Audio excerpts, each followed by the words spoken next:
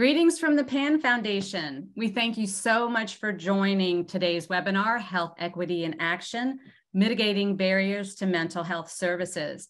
We know everyone is incredibly busy and appreciate your spending your time for the next hour with us. Once again, we're confident it's going to be time well spent, and we hope by the end you'll agree. My name is Kim Bache, and my pronouns are she, her.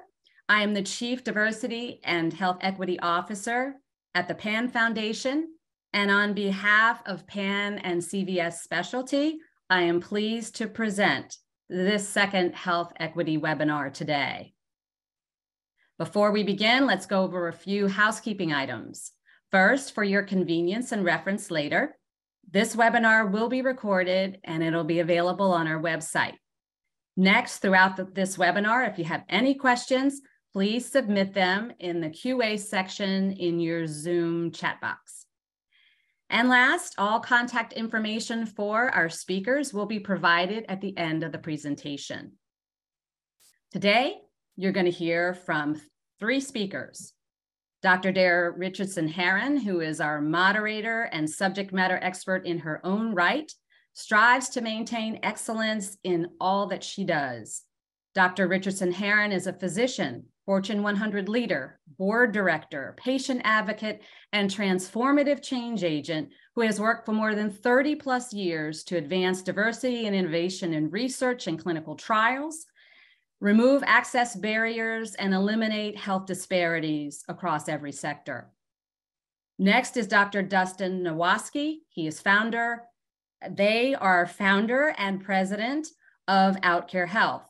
And finally, Vic Armstrong is director of Soul Shop for Black Churches. You'll hear much more from and about these esteemed panelists later during the webinar. But first, let me share a bit of information about PAN. In essence, the Patient Access Network Foundation, more commonly known as PAN, is a nonprofit safety net organization aimed at assisting the underinsured with chronic, life-threatening, and rare diseases, mainly in two ways. First, by helping to cover out-of-pocket expenses for medications, treatments, and transportation. And secondly, by advocating for improved healthcare access and affordability for all people, particularly those suffering from chronic illness. Since 2004, PAN has helped more than 1 million people receive more than $4 billion in financial assistance across more than 70 disease funds. During the webinar series, we will engage panelists in meaningful yet practical discussions. Our goal is to aim healthcare professionals with the knowledge and the tools needed to build the case for establishing and expanding their organizations' healthcare programs and practices, and build solid and equitable healthcare ecosystem for all people. As you can see, the agenda is quite full today. We're going to share a few findings from our national poll, 2 case studies, and engage in a panel discussion. We also have time at the end for audience questions, so let's get started. Now, the video that you are about to see is an illustration of the anxiety and angst that we believe is a current sentiment throughout the country, and one that is impacting the mental health of all of us. The video contains sensitive material and may be considered overwhelming and/or triggering for some. But this is important to set the context for today's discussion.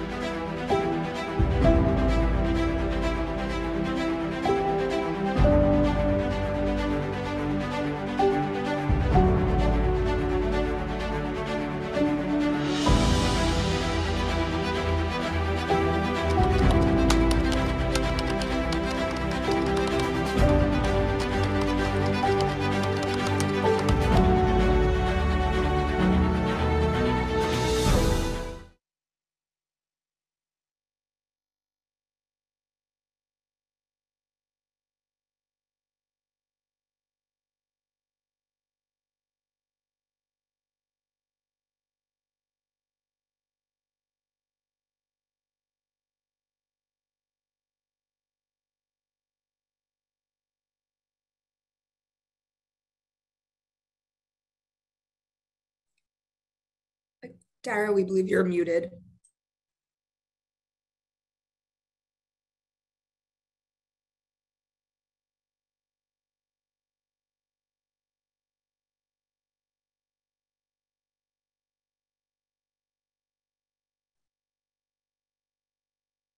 Give me just 1 second, okay?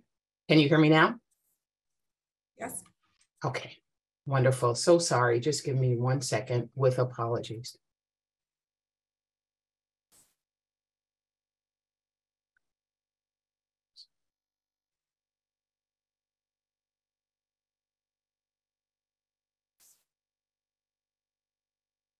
Stop.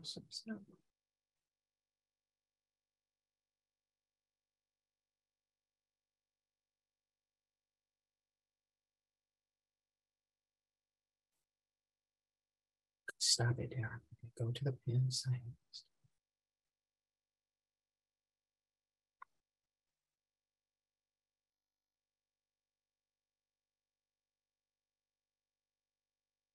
All right, we're back. Can you hear me now? We can. Okay, and my deepest apologies. My computer decided to just lose its mind right as I was beginning to speak. So let me start at the top. Thank you again, Kim, for sharing this video. As I mentioned, it's both powerful and really discomforting in so many ways. Clearly, we are in the midst of a national mental health crisis. Each one of us really is inundated by all of the negativity that we, our families and close friends experience both personally and we're also bombarded, as the video mentioned, by a barrage of disturbing information that's in our traditional news outlets, on social media, all the time. And all of this has the potential to negatively impact our mental health. There was a time when we might have said mental health issues touch only some of us. But given the sheer magnitude of everything that's happening in today's world, not one of us really is immune to mental health challenges. And, I just want to say that while mental health can mean different things to different people, I want to ground us in the definition of mental health as a continuum or a spectrum, really, that stretches from places where we feel great and we are thriving in our daily lives to the other end of the spectrum or continuum where we're actually struggling because of a challenge or condition like depression or anxiety that may require professional support, counseling, and even medication. But you know what? The really good news here and the news to remember is that mental health conditions are treatable and manageable. And with the right knowledge, access, professional support, financial resources, support networks, and treatment, we can all do our best to make sure that our mental health continuum stays in the place where we are thriving, even despite all the challenging issues in our own lives and the troubling issues facing our nation and our world today. That's why I'm deeply honored to have the opportunity to partner with PAN, with CVS Specialty, and our esteemed panelists, Dr. Dustin Nowosky and Mr. Vic Armstrong, to start the dialogue for this very important conversation today about mitigating barriers to mental health services. Now, let me also express my thanks and appreciation to each of you in our audience for taking time out of your schedules to join us today and to contribute to this very important discussion with your insights and questions. Now, although we won't be able to take questions during the presentation, we definitely want to hear from our audience. So please, make sure to put your comments, your questions in the chat box as they come to you, and we will do our very best to respond to as many as we possibly can within the time allotted. Next slide, please. So let's get started. To help us better understand some of the barriers faced by individuals and communities when seeking mental health services, over the past 2 months, PAN and CVS Specialty partnered with a group called Morning Consult to conduct a survey of 7 distinct populations as indicated on the left of this slide. The group you'll see as noted, a general population in item number 1, it was designed to reflect the diversity of the US population as outlined by the Census Bureau. So this group includes adults from all racial and ethnic categories polled, as well as LGBTQ+ identifying adults. And as a really special thank you to each of you for joining our webinar today, as Kim mentioned, we're going to give you a sneak preview of select findings from the national poll. And I just also want to note that while many of the slides will present data from the 7 distinct populations surveyed, given time constraints, we won't be able to specifically address findings from all of the population surveyed, but we're going to focus much of our discussion today on the general population group, as well as the populations currently being served by our panelists, namely the LGBTQ+ and the Black populations. But I just want to reiterate that we recognize fully that the mental health findings from every population and community surveyed are all vitally important. And that's why we're committed to publishing the full results on PAN's website in the next month. And it's our hope that you will review the information in its entirety and leverage the findings to enhance your work within the respective communities that you serve as appropriate. You know, the survey findings we present today will highlight barriers selected communities indicated as preventing them from accessing mental health services. It also highlights the types of care survey respondents feel are best to address their needs, and the specific types of care respondents have or have not utilized in the past. And it'll also address some of the perceived stigmas survey respondents think their potential support networks may have about them seeking help for mental health needs. Next slide, please. So at the outset, we wanted to really gain a baseline understanding as to actually what percentage of the population surveyed were being screened for any type of mental health condition. So on the left side of the slide, you'll see that 40% of the general population adults surveyed reported that they have been screened for a mental health condition in the past. Now, of that 40% of the general population adults who have been screened for mental health condition, on the right side of the slide, you'll see that 36% of them say that they have been screened and they were actually diagnosed with the mental health condition. So if I were to say that in another way, in a population of 100 general population adults reflecting the US population, 40% of them, or 40 of the 100 people who were screened for a mental health condition, and 36% of the 40 who were actually screened and diagnosed with a medical health condition, about 15 people, there were 15 people out of that 40 that actually were diagnosed. So I just want to make that clear again. I kind of went over it kind of fast. In a population of 100 general population adults, 40% or 40 were screened for a mental health condition, and 36% of that 40, which is about 15, were actually diagnosed with a mental health condition. And when we take a look at the screening numbers for the Black adults and the LGBTQ+ adult survey, you'll see on the left side that only 33% of the Black adults surveyed reported ever being screened for a mental health condition, while 59% of the LGBTQ+ adults surveyed reported being screened. Now, we mentioned earlier that our panelists are going to dive a bit deeper into some of the potential explanations for this data, along with other issues and barriers faced by these populations when seeking mental health care. But we first want to get your thoughts. Next slide, please. So we have an audience question. We want to engage you. So would you be so kind as to tell us, in your opinion, what do you think our survey respondents highlighted as the biggest barrier to seeking healthcare? So you'll see a poll that I think should have just perhaps popped up on your screen. If you could just respond to that. And I'll give people a few moments to respond.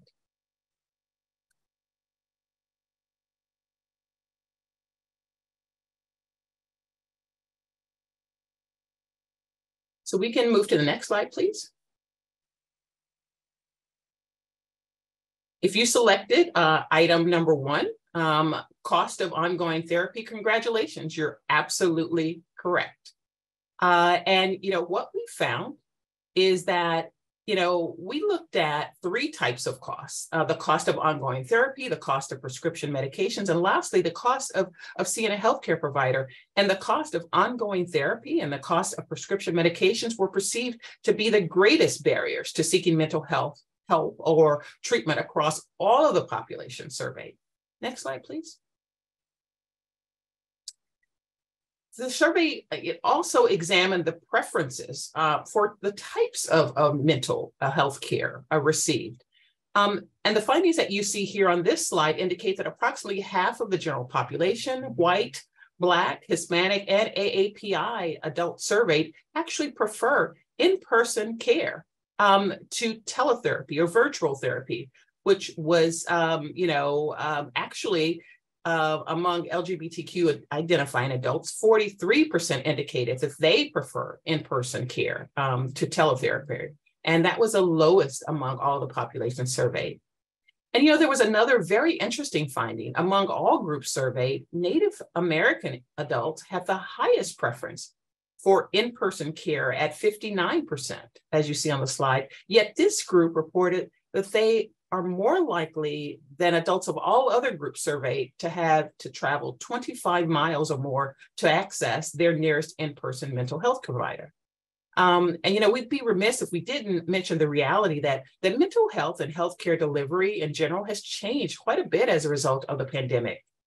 And also, there may be a generational shift in preferences as to how healthcare services are received. As just one data point in this regard, younger adults are more likely than older adults to say they would seek actual virtual therapy services or even a hybrid care model versus the traditional one-on-one in-person mental care that most others prefer. Next slide, please. So we've talked quite a bit about the percentages of individuals who have accessed mental health services and some of their greatest reported barriers to care. Let's pivot briefly and talk about those who report that they have not accessed any mental health resources to address their concerns. And we want to dive deeper into some thoughts about why this may be the case. So here's another question in the chat box. Let us know what you believe is the approximate percentage of general population adults with mental health concerns who report that they have not accessed any services to address their mental health concerns. And note, this is an approximation. We didn't want to, have you see the numbers and be able to guess them right away. So I believe a poll should have popped up, and please put in your answer. All right, we'll give you just a couple of more seconds. So the number is, next slide, please. So the number is actually 36%. It's like 36% of the general population adults who report that they have not accessed any services for their mental health. Imagine that. Honestly, the percentage of individuals who haven't accessed mental health services, it's of great concern for all populations surveyed, but this percentage was the highest among the Black adults surveyed at 41%. Take a note also that the percentage of adults who have not accessed any resources for their mental health concerns was lowest for the LGBTQ plus population at 24%. Next slide, please. So let's talk about one-on-one traditional in-person therapy in more detail. The survey looked at 11 different resources for addressing mental health concerns, which included one-on-one traditional in-person therapy, medication assistance, physical exercise, stress management tools, telehealth with the therapist, spiritual guidance, art therapy, social support networks, group therapy, referrals to other resources, and mental health hotlines. And the survey findings indicated that approximately 72% of the general population adults, remember that's a group that is reflective of the United States Census, but they perceive one-on-one or in-person therapy to be the most effective resource to address their mental health concerns. Now, this does not, however, mean that this large majority of adults has actually accessed traditional one-on-one mental health services, as we know. And also remember that we shared earlier that younger individuals may prefer virtual or teletherapy or a hybrid model for their mental health care versus the one-on-one. And when we look at the demographic breakdown on the right side of this slide, we see that only approximately 25% or a quarter of the Black, Hispanic, and AAPI populations reported having accessed traditional in-person one-on-one therapy for their mental health concerns. Now, this is quite concerning. Next slide, please. Next slide, please. One potential rationale for the Black population not accessing one-on-one mental health therapy could actually lie in the stigma that is associated with treating mental health concerns within this community in particular. when compared to other populations surveyed across the board, the Black population attach the largest amount of perceived stigma to others. And this definitely has the potential to impact their feelings about and willingness to seek mental health treatment.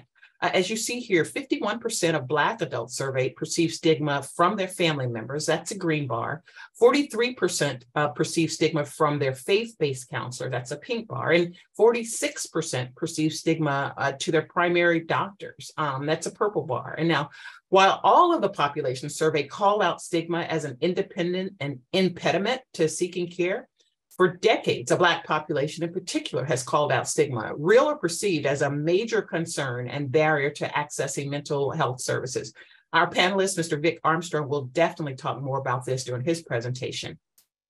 And while LGBTQ plus adult survey attached somewhat lower levels of stigma to family members, faith-based counselors, and primary care doctors than some of the other groups, I'm certain that Dr. Dustin will agree that stigma and perceptions of stigma create many barriers to seeking mental health care and all healthcare services for the LGBTQ plus community. Indeed, there's so much more to unpack about the many barriers that negatively impact this group's ability to access mental health care services.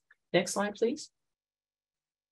So to discuss these barriers in more detail, I'm delighted to transition to the next part of our webinar and introduce you to Dr. Dustin Nowosky.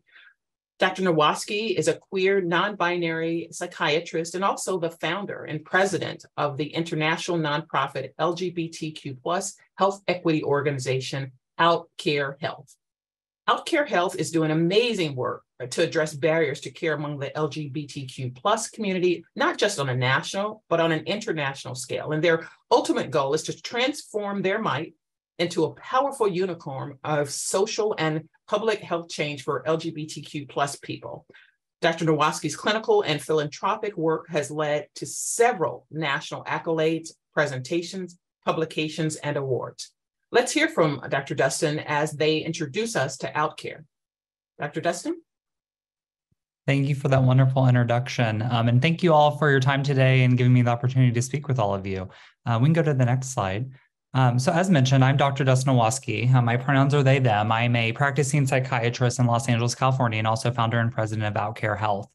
I started OutCare back in May of 2015, so we just had our 8th birthday, which was very exciting for us.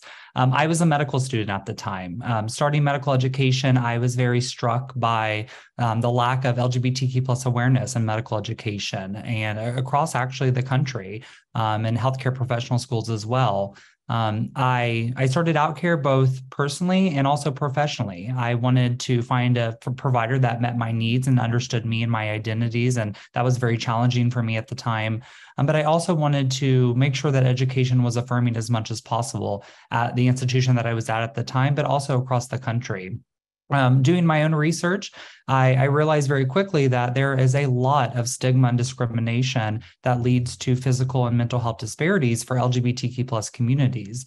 And that was back in 2015. And unfortunately, that stigma and discrimination is very pervasive and it is not going down. And in many regards, it's actually going up. Recently, OutCare partnered with Health Grades and we launched this national study.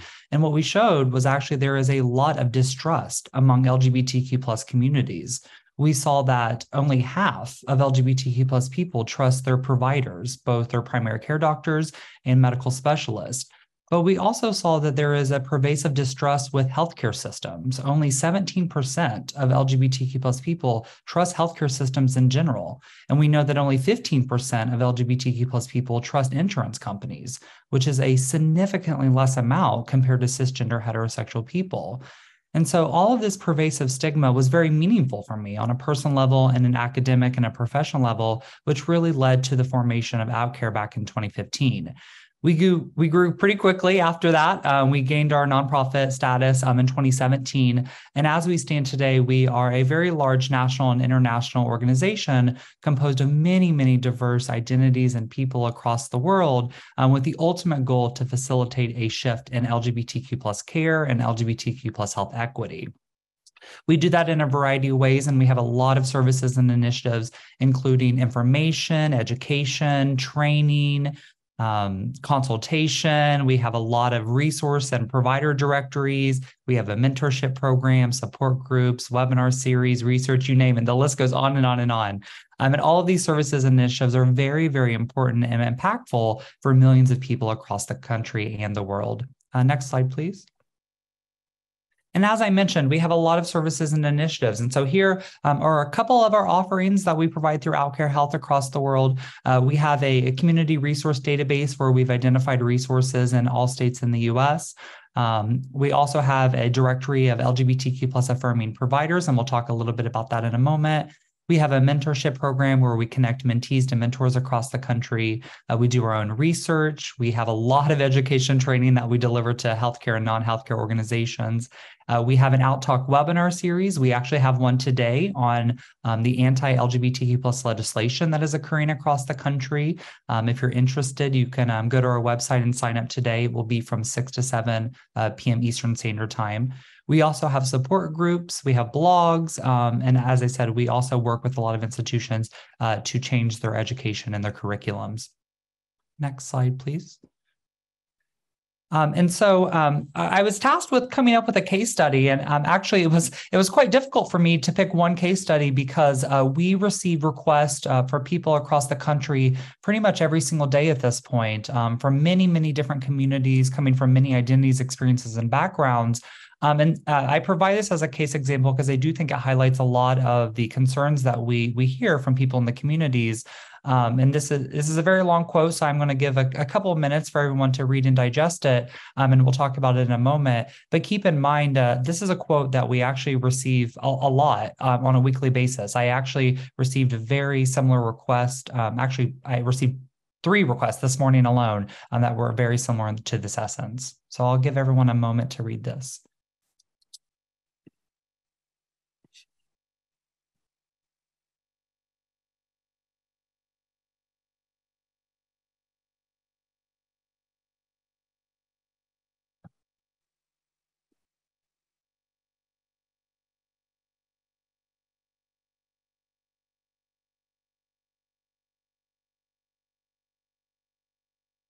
And just to point out a couple of things within this quote, these are things that we hear often from a lot of LGBTQ plus people across the country.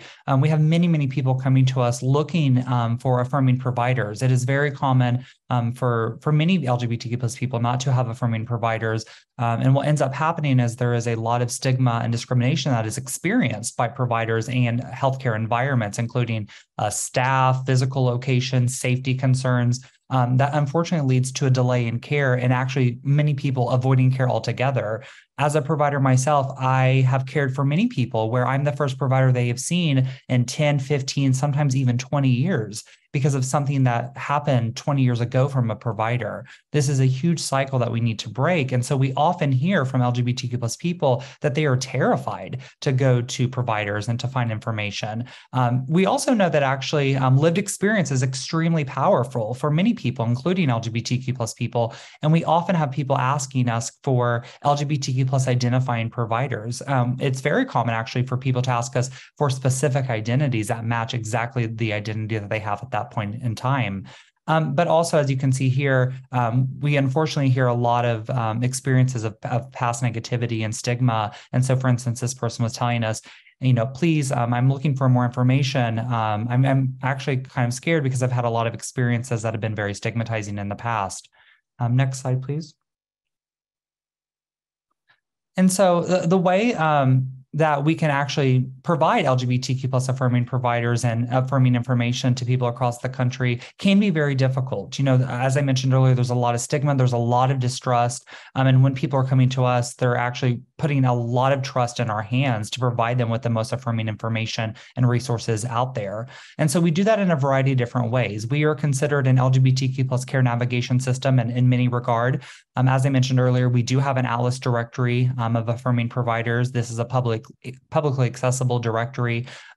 These numbers change all the time, which is really great for us. But I had provided this to Pan not too long ago, and we had reached 3,500, and now we're almost at 3,700. So we have providers joining across the country every single day that spanned all states in the country, 8 countries in total and 4 continents, and over 50 different specialties. As I mentioned earlier, we also connect people with support groups, webinar series, databases, mentorship programs, you name it. Historically, all that information lived online, and so people had to access that in their own time and at their own leisure. But we wanted to make that process a little bit more formal and close gaps in a more meaningful way. And so we actually have formalized a specific care navigation program where we have care navigators that will interact with LGBTQ plus people one-on-one and talk about all of these services and how they can tap into them. We've learned a lot of lessons along the way. You know, trust is an extremely, extremely important topic for LGBTQ plus people because of the pervasive distrust that they've had with providers and health systems. It's very common for people to come to us after we provide the resources, and you can still see that there's a lot of anxiety, a lot of stress, because they're not actually sure if we're going to provide affirming information based on past experiences of marginalization. But also support is very, very critical for LGBTQ plus people and communities. And what we have found actually is that there is much more meaningful engagement, dialogue, and interactions when LGBTQ plus people are communicating and networking with people of similar identities and lived experience. It is probably one of the most important things for LGBTQ plus people is to work with people that identify in a very similar way or an exact way. Next slide, please.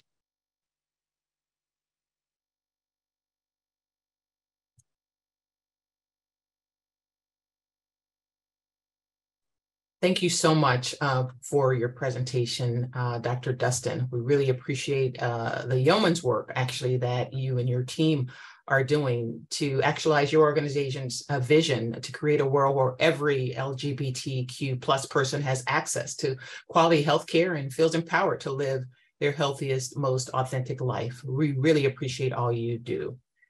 So now it's a privilege to introduce you to our next speaker, Mr. Vic Armstrong. Mr. Armstrong is a director of Soul Shop for Black Churches, a national initiative whose mission is to equip faith community leaders with the tools they need to save lives and actually bring hope to those affected by suicidal desperation. Mr. Armstrong previously served as the Chief Diversity Officer for RI International and as Chief Health Equity Officer for the North Carolina Department of Health and Human Services. He has over 30 years of experience in human services, primarily dedicated to building and strengthening community resources to serve individuals who have been historically marginalized. And Mr. Armstrong is a nationally recognized speaker on issues regarding health equity and access to healthcare, particularly as it relates to individuals living with mental health challenges. It's now my pleasure to turn it over to Vic, who will introduce us to the important mission and vision of Soul Shop for Black Churches. Vic? Thank you so much, Dr. Richardson, and thank you to PAN Foundation for having me as part of this discussion today. And I do like to frame the conversation by first stating that when we talk about Soul Shop for Black Churches, that it is not a religious program. It is in fact a program that's designed to create access to mental health resources in the Black community. The other thing that I will say, just to kind of frame this discussion, is that I do come to this work from a couple of different perspectives. One, I was born and raised in rural North Carolina as the son of a pastor. My father pastored for 48 years and just recently retired from pastoring in the past 5 or 6 years. So I was really socialized in the Black church, and it was a part of my upbringing. And one of the things I often share with folks is that as much as I frequented the church growing up, and as much as the church was such an integral part of the Black community, I never heard my father as a pastor or any of his colleagues talk about mental health from the pulpit or suicide for that matter. And even outside the pulpit, when suicide was discussed, it was really discussed as something that was not a Black problem. We were told basically that suicide was a white problem and that it was not something that impacted the Black community. And so having grown up with that background and then also having a career in mental health, this just seemed to be the convergence of two things that I have a lot of passion about and things that I see as being integral parts of at least my experience in the Black community. Next slide. So as we talk about, again, the mission and vision of Soul Shop, we talk about the mission being equipping faith communities to save lives and bring hope to those affected by suicide desperation. So it is about teaching faith leaders how to talk to and minister to those in their congregations and their communities who are impacted by suicide either as suicide attempt survivors themselves, as suicide loss survivors who have lost someone to suicide, as individuals who are worried about someone who may be thinking about suicide, or individuals who may be experiencing suicide ideation on their own, and recognizing that at any given time we have these people in our congregations.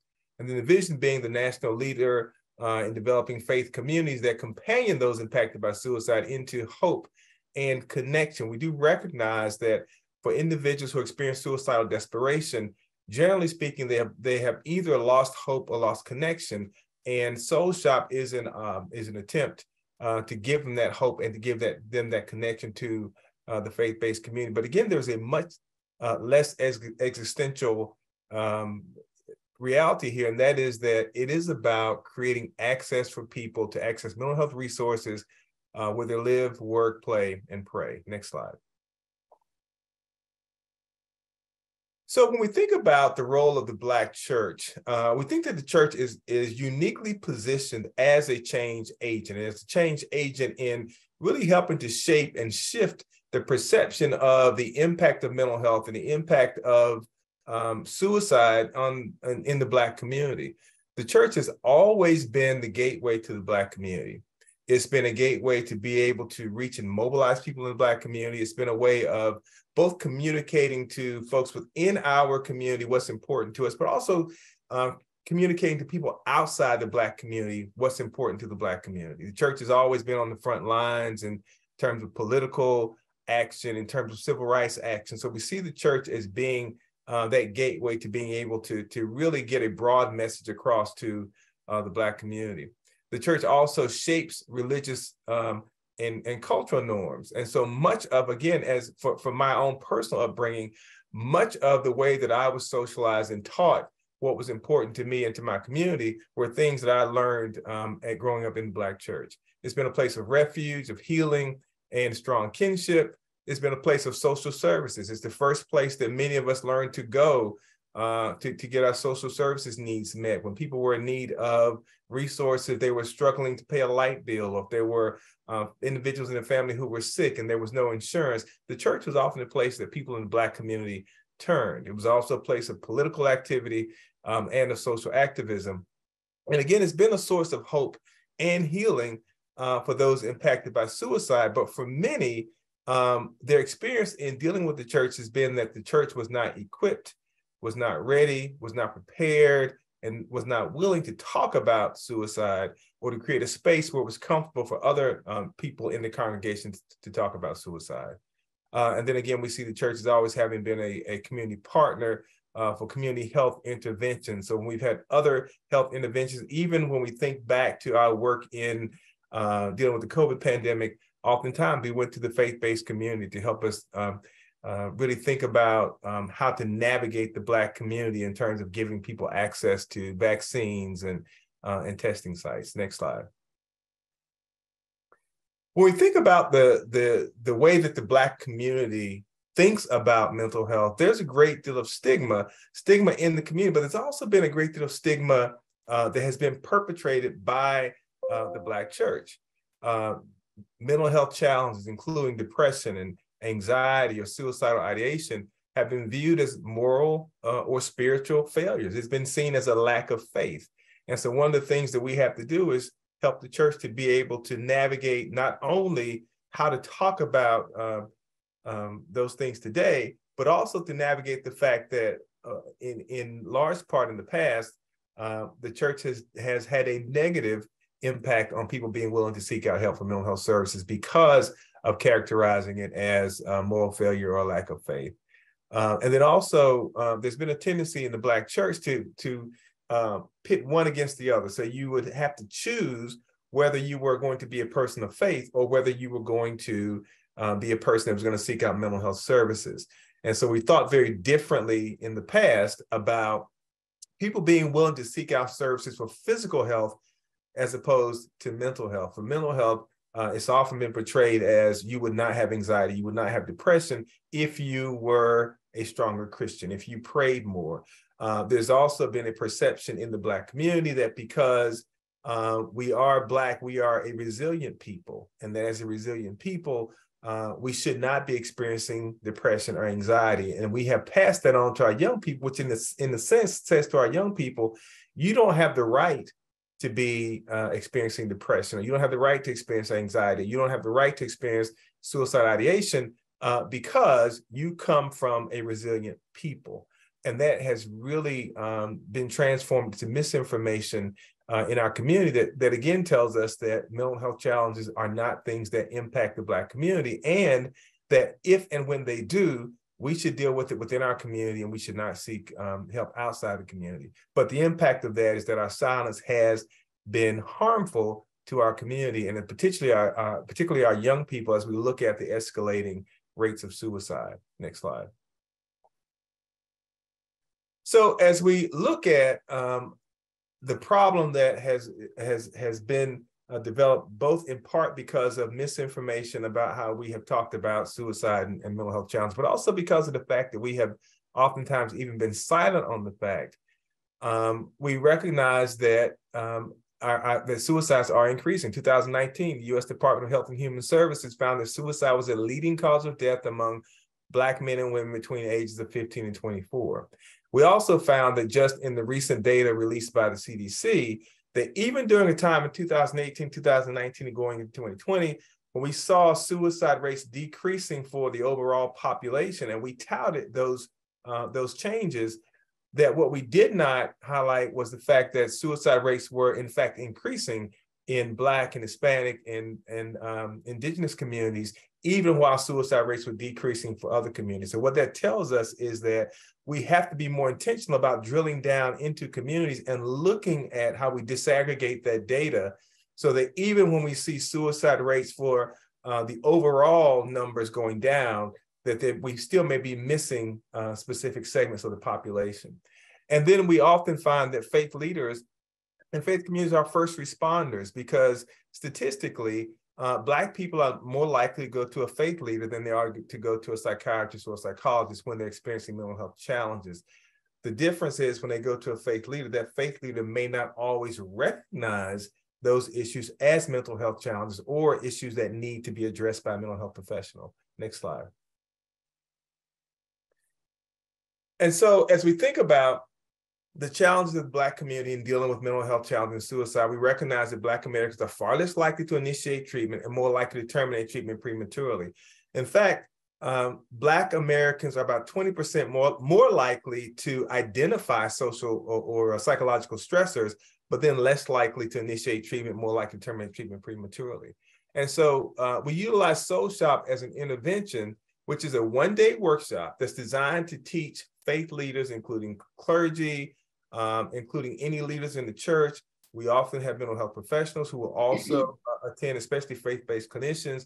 And we spend a day working with them to teach them the statistics on the impact of suicide in the Black community, making them aware that suicide is an issue for the Black community. We also teach them really how to incorporate teaching about suicide and mental health into their doctrine. Many, the challenge that they've had is that they see talking about suicide and mental health as something that's contrary to their doctrine. So we talk about the fact that you can do both. We try to give them resources.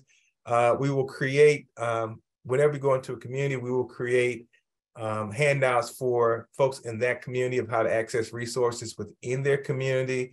We teach them how to talk about suicide, how to recognize the signs of suicide, and then we give them practical tools to be able to deal with that.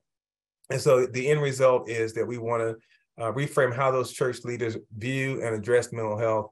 And then we try to give them the resources to make it as simple for them as possible to be able to put things in place to help individuals address those challenges. Next slide.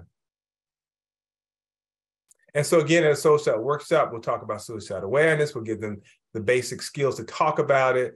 We'll share with them how to skills or a resource on how to prevent suicide in their community. We will help them to really build a platform so that individuals who have experienced suicide desperation in their congregations are able to really talk about and share that with other people who may benefit from that lived experience. How to work with those families and be a partner in that, and then also how to build it and incorporate it into the ministry of the church, and how to connect with outside resources. Next slide. Thank you. Thank you so much, Vic. We really, really appreciate all the great work that you and Soul Shop are doing. Without question, you are naming and decreasing some of the stigma surrounding mental health care and treatment within the Black community. And in so doing, your organization is undoubtedly saving lives. So now that we've heard from both of our wonderful panelists, we're going to now move into our panel discussion. And we have a few minutes. And I just want to start out by asking you, Vic, you know, you talked about some of the reasons that suicide and mental health have been difficult subjects to talk about in the Black community. You talked about, you know, your organization, but, you know, there are quite a few traditional and or secular sources and resources out there that already address suicide prevention. You know, what makes the Soul Shop approach different? You talked about, you know, kind of, you know, your dad didn't talk about it from the pulpit. How do you really differentiate yourself and really get to the heart of the issue? And most importantly, how do you make a difference in people who have been, you know, taught all of their lives that this is not a issue for the Black community? What's your secret sauce? Yeah, so a couple of things, and it really isn't rocket science, but one of the things that that we try to do is make it relevant. So we'll share data that lets them know that this is something that's happening in your community, whether you want to acknowledge it or not. It is something that's happening. We also talk a lot in our presentation about what is unique about the Black experience. So we're talking not just about suicide prevention, but really talking about it in the framework of these are challenges that are unique to being Black in America. And so while there are a lot of secular resources that talk about suicide and suicide prevention, there are not secular resources that both tie it to the unique Black experience, but also can talk about it in a way that that utilizes church lingo, that utilizes the church structure, that talks about the church as a community and as a source of hope and healing. Okay, I get that. That's wonderful. You know, that unique experience. Let me move to Dr. Dustin. Dr. Dustin, you know, you mentioned in your presentation, you referenced LGBTQ plus affirming care. Can you talk just a little bit more about that? I know certainly that I, as a physician, you know, didn't receive any specialized training or care, you know, about how to care for the LGBTQ plus population. Can you just talk a little bit about what you mean when you say LGBTQ plus affirming? Yeah, absolutely. It's a great question. We get the question a lot, actually. I will say affirming is kind of a newer word in healthcare and medicine. I think historically we use, you know, terminology like patient-centered, right, or holistic care, or patient-forward care. You know, I've heard it all in variations. You know, I don't even remember actually hearing the word affirmation or affirming in my medical education, which wasn't too long ago. And so, you know, through Outcare Health, we want to get at this idea of this dynamic process that's very complex, and you can't simplify it with just one word, right? Historically, when we talked about care for LGBTQ plus people, there were a lot of words and phrases like LGBTQ plus friendly, LGBTQ plus sensitive. But, you know, it was getting at this idea that we think most providers should have, right? It wasn't really that descriptive. And so when we talk about LGBTQ plus affirmation and LGBTQ plus affirming providers, we're really trying to get that idea that it's much more complicated and complex than that. It's really this longitudinal journey of learning with the community and not in silo. So whenever we say affirming, we're really trying to get at that idea of providing the provision of care, of treatment, of services. And you can get at that idea in a variety of ways. It can be either lived experience and identities. It can be education and experience. It can also be values and goals. And so it's all of these pieces together that really create a provider who could be affirming for LGBTQ plus people. Great. Thank you for making that clear. You know, it's so important to kind of understand the vernacular, and you know, the language, as you said, changes so often. We want to make sure that we are understanding and basically starting from the same place. Here's a question I want to ask. Actually, I'm going to put out there for both of you. We spent quite a bit of time talking about what we should do. Let's talk about what we really should not do. So I'd like for each of you just to briefly talk about what are some of the things that we must avoid? What are some of the missteps? And maybe give me one or two missteps that have happened, and how we can avoid having a negative impact when engaging with communities that you serve. And in essence, what one or two things could derail us? And let's start with you, Vic. So one of the things I think is anytime we think that one size fits all, we are already setting ourselves up for failure.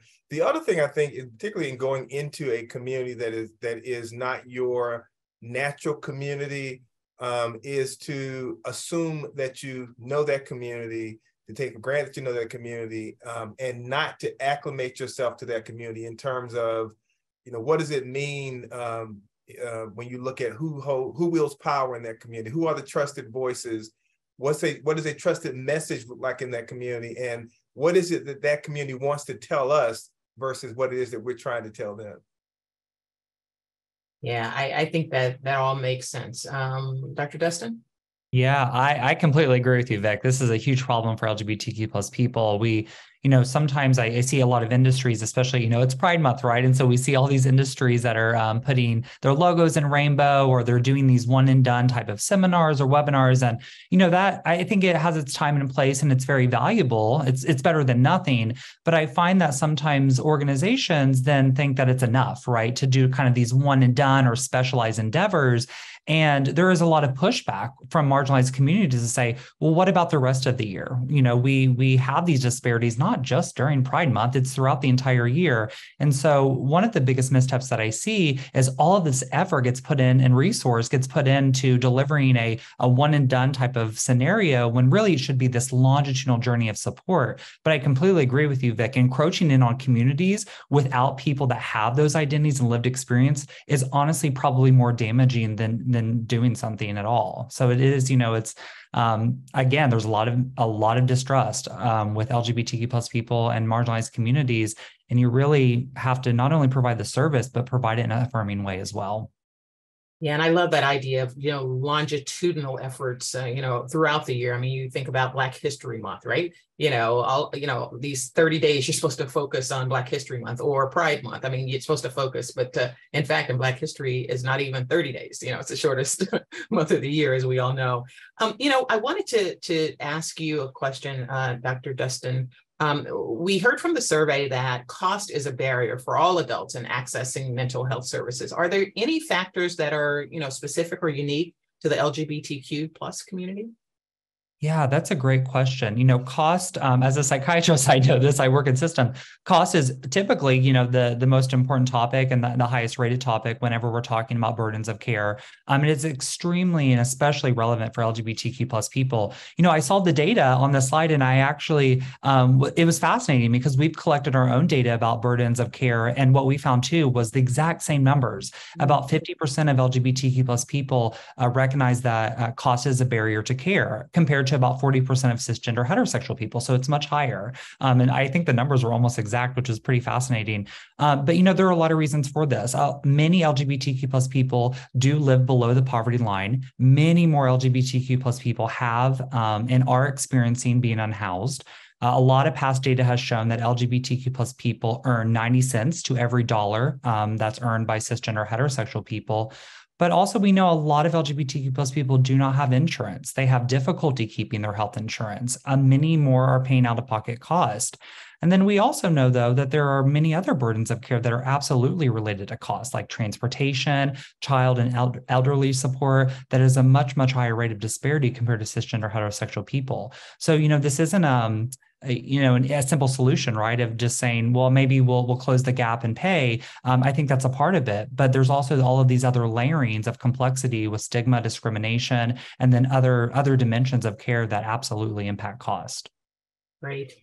Yeah, it's so vitally important. All of those factors impact your ability to access care. Vic, I just wanted to ask you, you talked about Soul Shop and the great work that you're doing around suicide prevention. If some of our audience members wanted to get started with this work and they were interested in partnering with the faith-based community on suicide prevention efforts, where would you recommend that they start? So, of course, you can go to our website. You can go to soulshopmovement.org, or you can email me at vic@soulshopmovement.org, and I'd be glad to work with you. But I think also I always advise people to look at what's available in your community.